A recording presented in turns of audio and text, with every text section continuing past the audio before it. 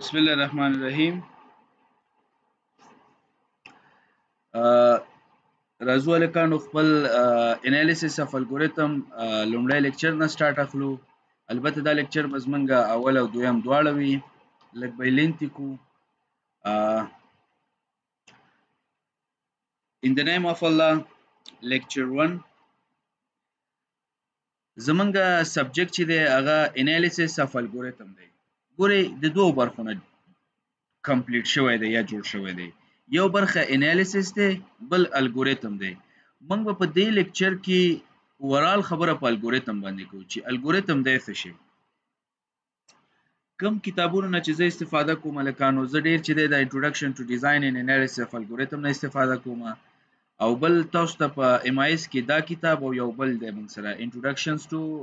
فانډامنټلز اف الګوریتم دی. آی تھنک یو هغه کتاب دی، هغه مې هم تاسو ته اپلوډ کړی دی، دا مې هم اپلوډ کړی دی. نو دې کتابونو زه استفاده کوم. راځو د نن ورځې په ایجنډا باندې خبره کوو. ټودایز لیکچر په نن ورځې لیکچر کې به موږ what is algorithm,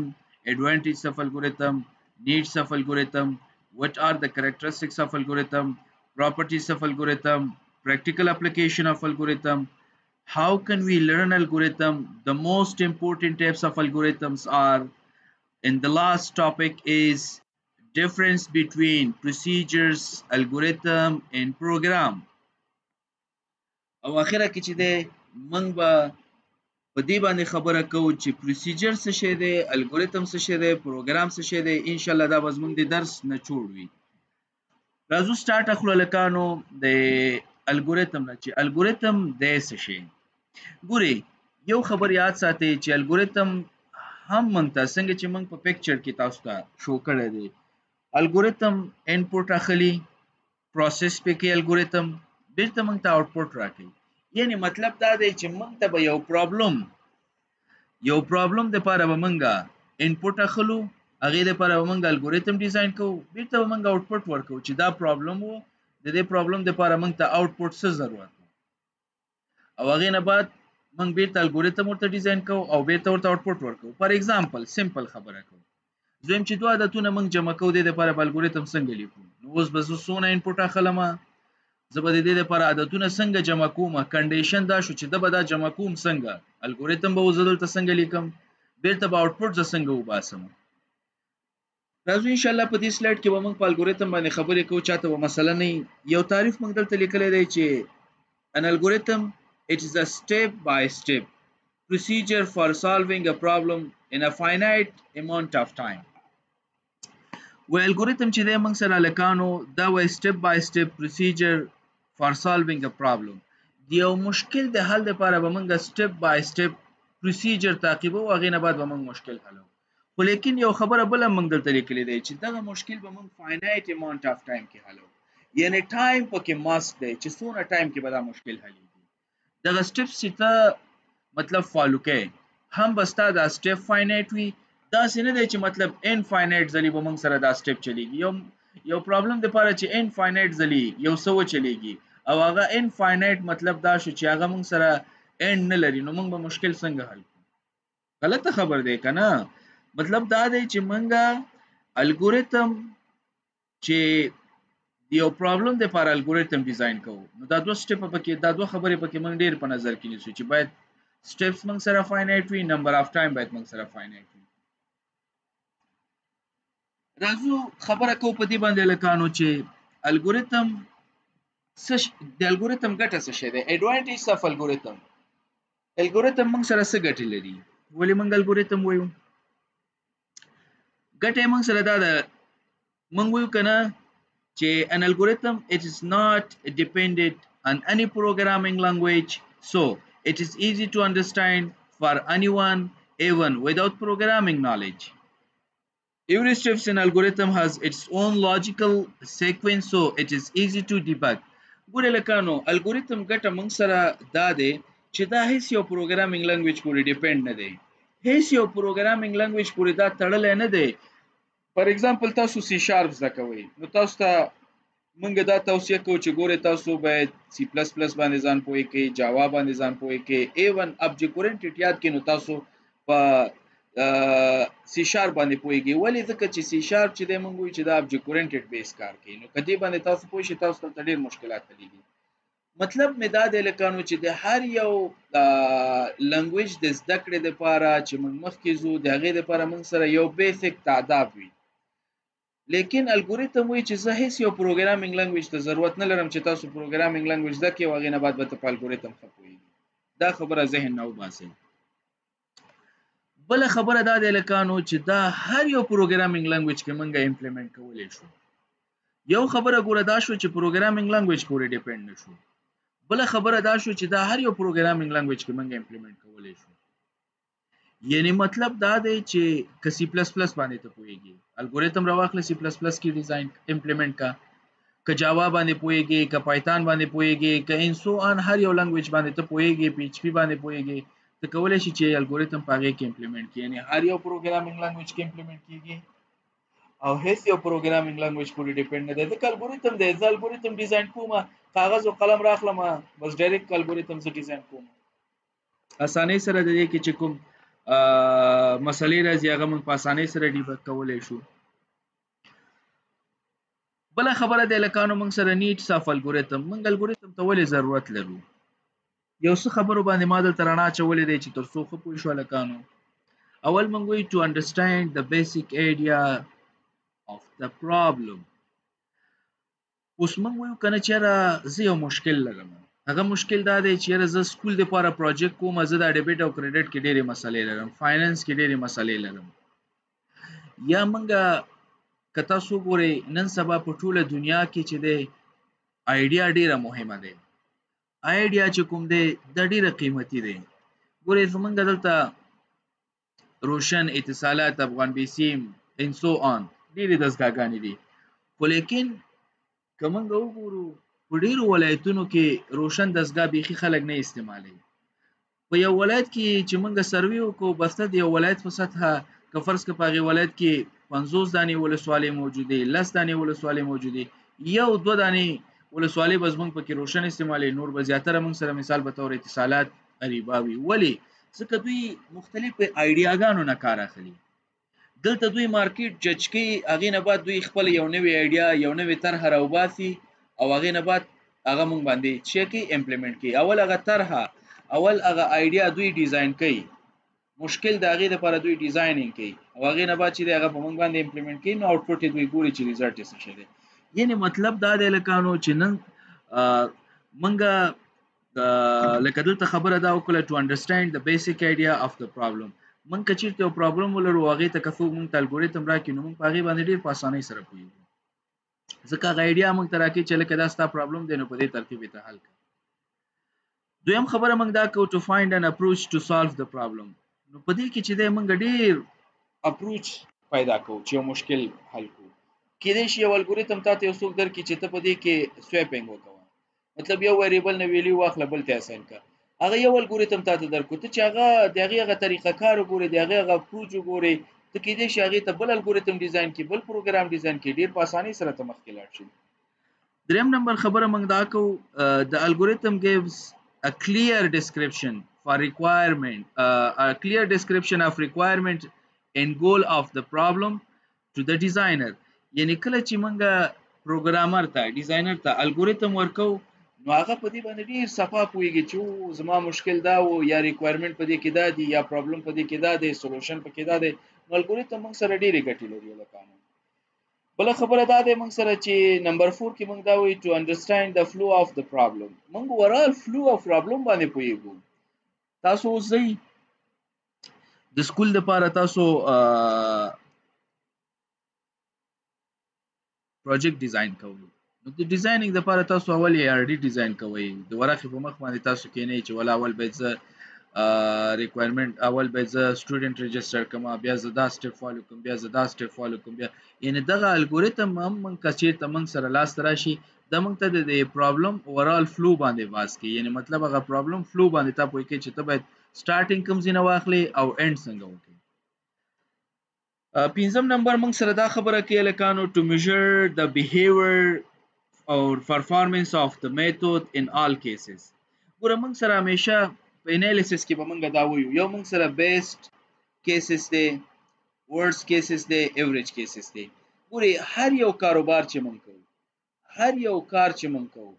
ا د هغې دپاره چې دی مونږ سره دا درې حالت راتلی شي فار اگزامپل مونږ یو کس نه پوښتنه هم کوو لکه اول به مونږ په دې خپل بیسس باندې خبره کوو مونږ وایو چې کله مونږ یو الګوریتم انالیسس کوو نو هغه مونږ سره دا درې کیس لري مونږ وایو د بیسټ کیس دا دی ایوریج کیس دا دی ورست کیس دا دی نو مونږ ګورو چې کم په دې کې کم یو مونږ سره ښه دی یعنی که چېرته بیسټ کیس دی نو مونږ همیشه هم دا باندې فالو کوو او په همدې مخکې ځو وایو چې دا لیس میموري ته ضرورت لري سپیډ یې ښه دی دا دی یعنی ټایم کمپلیکسیټي دا ټول مونږ په نظر کې نیسو مطلب زما دا دی چې دا درې کیس هلکانو منګه په انالیسس کې ښه ډیټیل کې ډیسکس کوو لکه زه اوس وایم کنه یو دکاندار نه زه پوښتنه کوم چې لکه ستا د ورځې څونه آمد دی نو هغه وایي که زما ښه سودا وشي لکه درې کیسو باندې خبره کوو نو زه د میاشتې د ورځې 10,000 روپۍ ګټم او که خرابه سودا مې وشي نو 3,000 روپۍ ګټم نو ته ایوریج کیس راوباستی هم شي ته مطلب د هر یو کیس راوباستی شي د خپل پروسیجر دی په دې به موږ کار کوو نو موږ ورته چې آی تھنک ته نو مطلب یعنې ایوریج کیس هم ته وایي چې 4,000 روپۍ نه د ورځې ګټي نو خبره دا کوو چې الګوریتم موږ ته دا درې کیس لري په انالیسس کې نمبر 6 دا دی with the help of an algorithm we can also identify the resource موږ په دې الګوریتم په تلو باندې ریسورس ایډنټیفای کولای شو ریسورس ته مطلب زمونږ دا دی موږ وایو چې څونه میموري ته به دغه پرابلم چې موږ سالو کوو څونه میموري ته ضرورت لري انپوټ به موږ سره سوي آوټپوټ به موږ سره سوي مکمل دغه سایکل اف ریکوایرمنټس چې کوم دی د دې پرابلم لپاره دا به موږ ته د الګوریتم او بل خبره موږ دا کوله کانو لاس کې with the help of algorithm we convert art into science څونه زبردست خبره ده یعنی منول چې موږ کوم آرټس دی دا ته ساينس ته کنورټ کولای شي نو هغه هر څه کېدلی شي زه به تاسو ته څونه اگزامپلز وکړم یعنی تاسو خپل کولای شي چې مطلب منول چې څونه کارونه دي دا تاسو ټول کمپیوټر ته کنورټ کوئ پروګرام لیکي کنه لیکي دا ټول موږ د دې لپاره الګوریتم هم ډیزاین کولای شو بل راځو من خبره کوو په څه شي باندې په characteristics of algorithm د الګوریتم خصوصیات څه شي دي لکه موږ بیسیک موږ یو کس پښتنه کې چې کمپیوټر ولې کمپیوټر ډیر استعمالي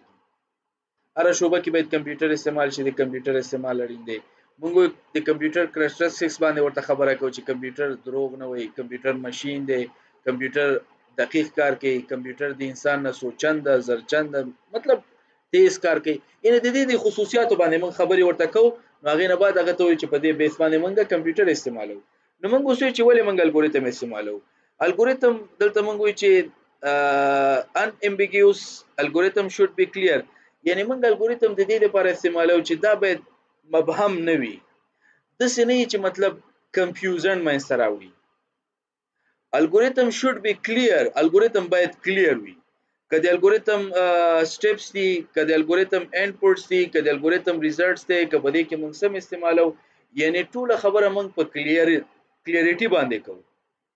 یعنی خبره دا کو چې الګوریتم باید موږ سره کلیر وي الګوریتم باید موږ سره مینینګفول وي لکه زه تاسو ته د ان ambiguous خبره دا وکوم لکه فار ایگزامپل موږ وی چې منفي عدد جذر نه لري زه اوس هم چې د دې لپاره ته ماته سولوشن راو باسه یا تاسو دا استعمالوي نو مطلب دا د لکانو چې باید په دې کې کلیریټي ته موږ ډېر رول ورکو په دې کې کم انپوټ استعمالو کم آوټپوټ استعمالو به تر څه موږ ته کلیر کړ دا خبرې خیر لکه characteristics او properties سیم دی تقریبا لکه موږ وی چې الګوریتم باید کم characteristics ولري کم properties ولري چې موږ الګوریتم استعمالو چې هغه ته زمونږه فوکس وي او هغه موږ زیات استعمال کوو یعنی دې پوینټ ته باید موږ ډیر وګورو لکه پراپرټیز نه مطلب دا دی موږ وایو چې ان الګوریتم as the following properties الګوریتم لاندې پراپرټیز لري input دی output دی finiteness دی definiteness دی effectiveness موږ وایو چې input موږ سره څه مطلب دی یعنی هر الګوریتم چې موږ رائټ کوو هر الګوریتم چې موږ ډیزاین کوو هغه باید دا پراپرټیز ولري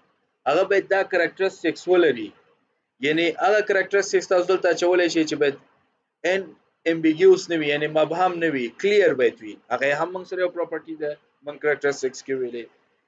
موږ وایو کنه چې input نه مطلب موږ سره دا دی چې algorithm should zero or more inputs یعنی موږ کلم چې الګوریتم ډیزاین کو الګوریتم کلم موږ لیکو لکانو الګوریتم به موږ سره خامخا یا زیرو انپوټ لري یا به یا به زیات لري یعنی خامخا به یا زیرو انپوټ لري یا به زیات لري اوس دلته یو کس ته سوال پیدا کیږي چې استاد زیرو انپوټ نه څه مطلب زه مثال تاسو ته درکم آی ټی ایم ته موږ ټول ان شاء الله لاسرسي لرو ټول آی ټی ایم کې کارت لرو کنه لیدلیم دي کله چې موږ آی ټی ایم ته کارت ورکو نو د کارت نه مخکې چې مطلب موږ په دې کې انپوټ انسرټ کو انپوټ ورکو نو دلته موږ سره الګوریتم شته یعنی مطلب دا دی چې انپوټ مطلب زما دا دی موږ هیڅ هم نه دی ورکړي خو هلته په سکرین کې موږ ته دا وایي چې ویلکم ټو آی ټی ایم او مطلب یو انیمیشن بیس یو څه موږ وینو په مخ باندې دا موږ سره زیرو انپوټ دی چې موږ لا هیڅ هم نه دی ورکړي خو هلته لیکن پروسس روان دی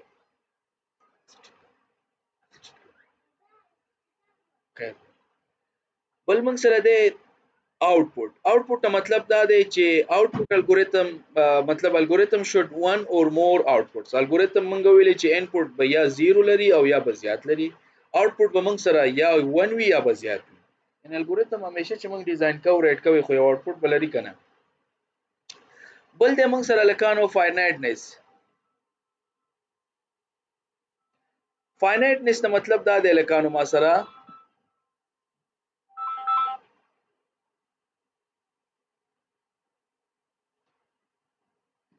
finiteness ته مطلب دا دی چې algorithm must terminate after finite number of steps یعنی مطلب دا دی چې algorithm چې کله موږ لیکو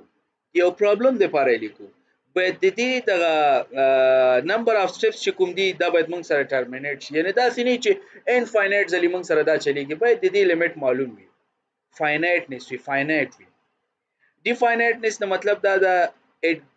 it must give desired solution یعنی مطلب دا دی چې موږ ته کوم wanted result غواړو کوم desired result غواړو کوم desired solution غواړو به تمه کوم تراکی دا سنې چې موږ ورته وې 2 جمع 2 مساوي لس نو زه خو لس نه غواړم کنه 2 جمع 2 غواړم خیر الګوریتم چې کله موږ الکانو لیکو ان شاء الله پاغي کې به بیا موږ دغه مسلې بیسیک تکراریږي بیا بچاته پکې مسله نه بل موږ سره د effectiveness each algorithm must be effective means to produce a meaningful results یعنی مطلب دا دی چې effectiveness وي effective وي باید موږ ته د الګوریتم ریزلټ یعنی موږ چې output راخلو د ریزلټ چې راخلو دا به ډیر meaningful وي دا سنوي چې مطلب meaningful ونه لري او زم دا یو الګوریتم شو مطلب یې څه شي شو استعمال یې څه شي شو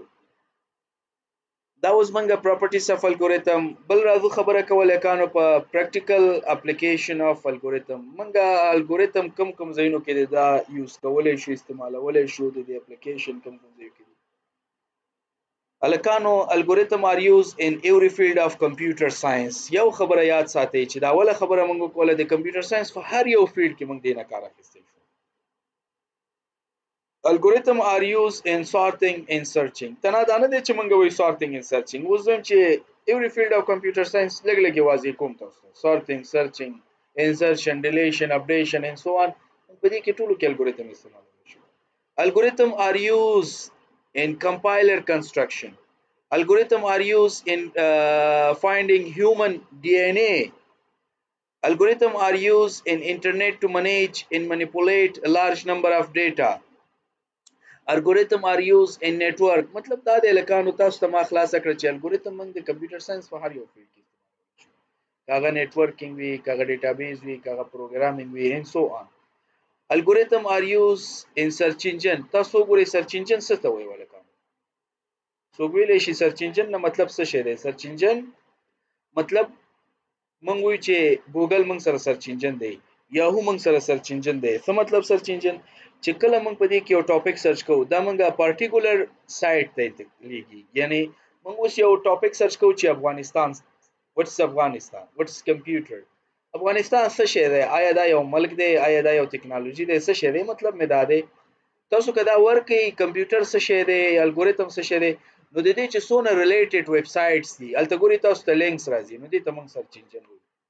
بل ویب سایټ هم دی په دې کې موږ استعمالولای شو الګوریتم ار یوز ان ای-کامرس کې موږ سونه آنلاین شاپینګ چکو په دې کې موږ خپل ماستر کارت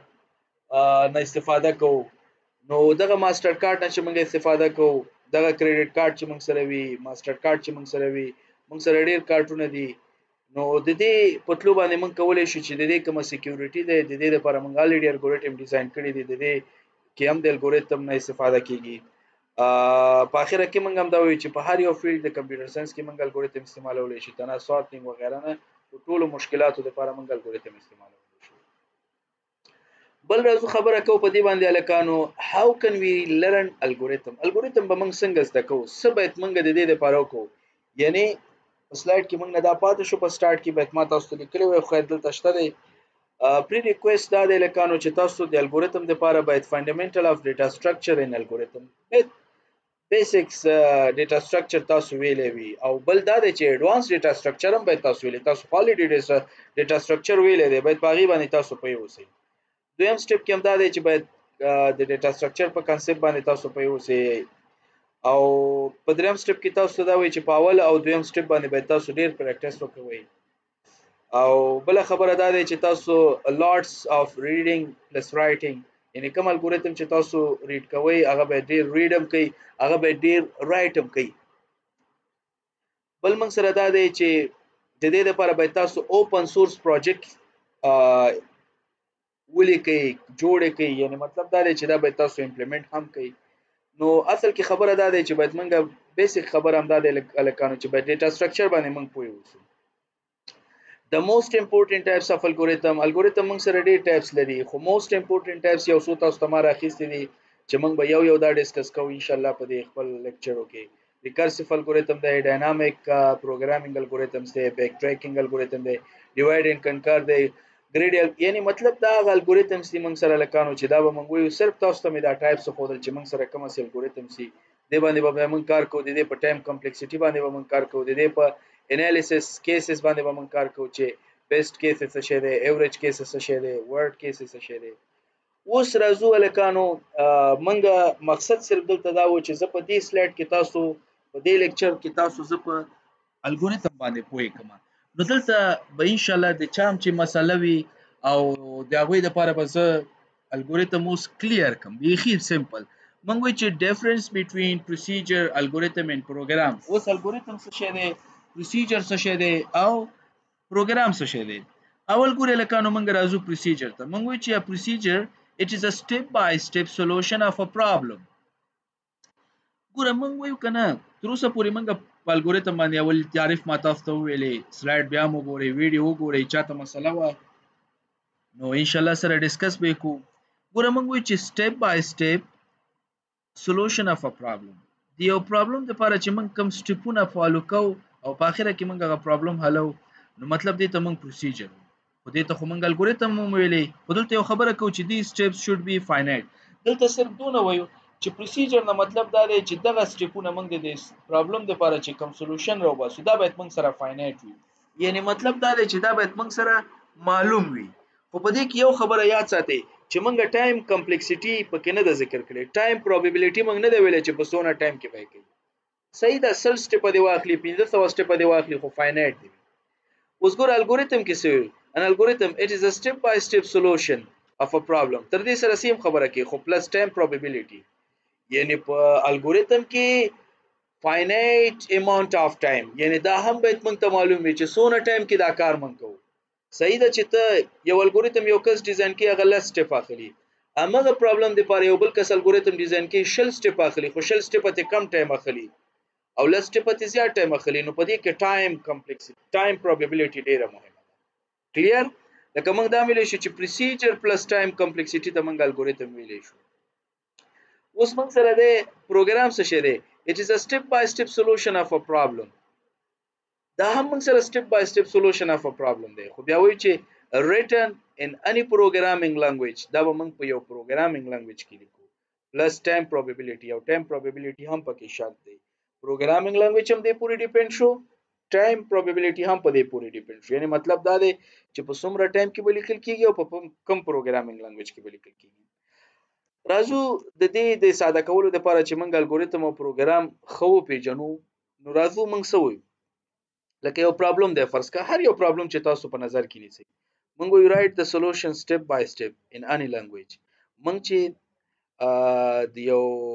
پرابلم لپاره سولوشن راوباسو په هر یو لنګویج کې هغه لپاره موږ الګوریتم استعمالو. یعنی الګوریتم تاسو ته ما ویل اډوانټیج هم دا دی چې دا یو پروګرامینګ لنګویج پورې ډیپند نه دی، دا یو پروګرامینګ لنګویج پورې تړلی نه دی، دا موږ په هر یو پروګرامینګ لنګویج کې امپلیمنٹ کولی شو.